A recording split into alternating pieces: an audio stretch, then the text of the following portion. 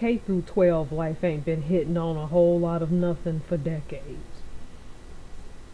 Tell me for real though, past the 1980s, and if you learned anything, because I was in elementary school most if not all of the 1980s.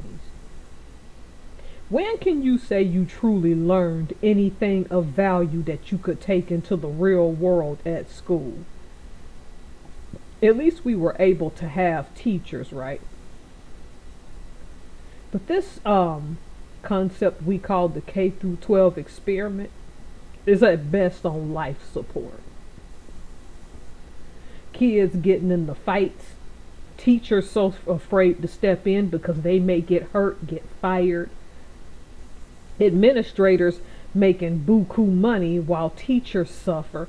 It's become a bureaucracy that doesn't work for the students or the teachers. Increasingly, homeschooling is becoming a beautiful thing. I know realistically everybody can't do it. Please do it if you can. And there's nothing more shameful than this. And before I get into the story itself, let's just go on and talk about the hypocrisy here. Had this been a male, they would have taken him to the ringer, calling him all kind of names, shaming him, making sure that his life was over. So basically these two went on a field trip with some students, and some things happened. And the only reason that it got around is because one of the two teachers,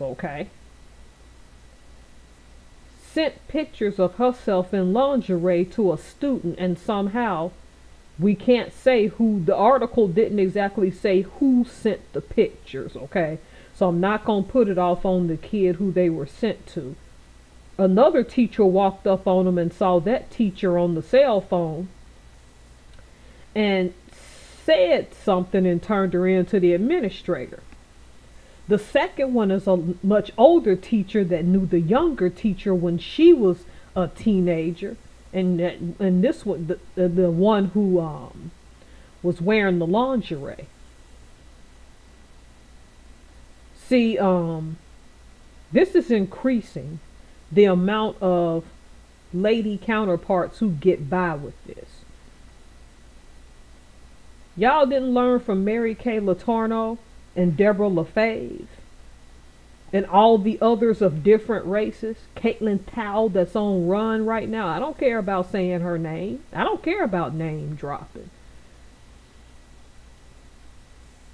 There's a long list of women before you who've gone through this and have gone through public humiliation.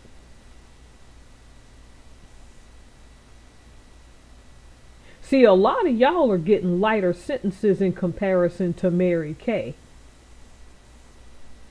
which you shouldn't. But see, here's the thing though. Let's be real. This has been going on with male teachers and female teachers on a lower scale, in my opinion, for decades. The difference is, when the boys were growing up in my time, you knew that if there was a female teacher, it was a Mrs. Robinson thing, and you just kept it quiet, and all the boys were like, ooh, Miss such and such is like this. I'm fortunate that I never knew a teacher in my K-12 that was a woman that was like that. If a man was caught even in the 1990s, half the time his goose was cooked. And in the 21st century, they gonna more than cook your goose. They gonna roast you slow on an open fire. That humiliation is going to be long lasting. See, these institutions that you send your kids, public or private, is where dreams go to die. Oh, charter schools, oh this, oh vouchers.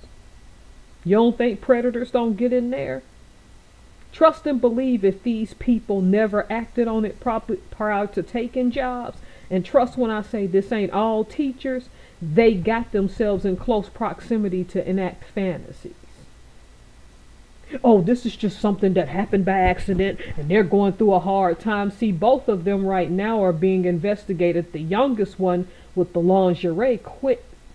I forgot what happened with the oldest one. I didn't link this article because it's just too depressing, man. Why don't you just say children are a target without saying children are a target?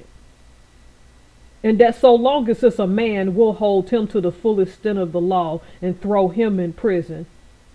But so long as it's a woman, she got her Mrs. Robinson on. Not realizing that both young women and young men gonna be traumatized from this.